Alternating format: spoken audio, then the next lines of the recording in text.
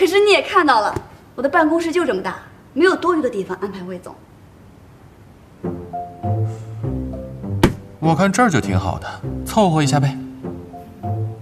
小裴，哎，周师姐，你把这部分按照我的批注修改一下，然后拿给薛总签字，知道了吧？周师姐，有人找您预约，叫什么呀？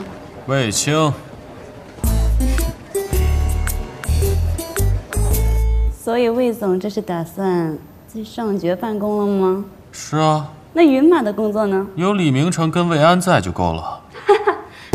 可是你也看到了，我的办公室就这么大，没有多余的地方安排魏总。我看这儿就挺好的，凑合一下呗。小裴，周师姐怎么了？找2个人搬个办公桌过来。好的。魏总稍等，办公桌马上就到。那就谢谢周特助了。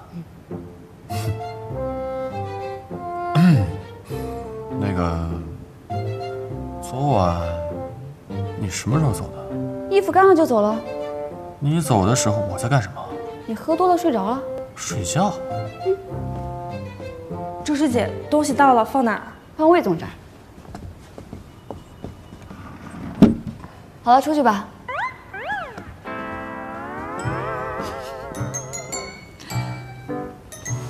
怎么样？这个办公桌还合适吧？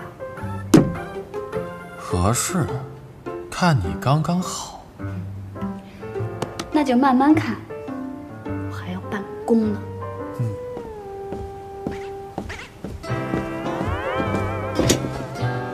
想气我是吧？我偏不生气。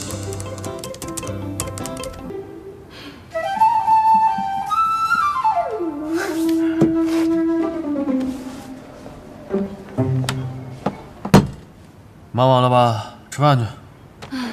我不饿。这次双年展除了吴征，还有很多新锐画家的作品要展出，必须要落实合同和敲定他们的参展作品。2点前我还要赶到画廊商讨展台的布置方案呢。工作量这么大，就更要吃饭了。还有1个小时的时间，吃完再去画廊。没关系，我有这个。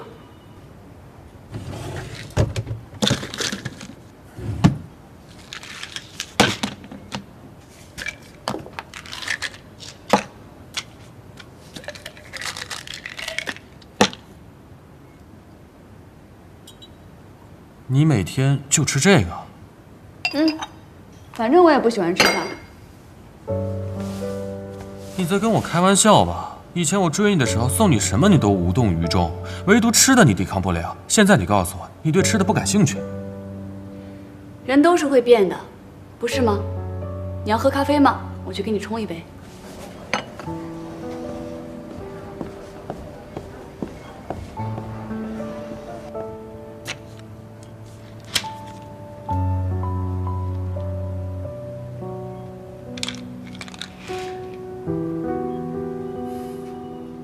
这2年你就是这么对待自己的？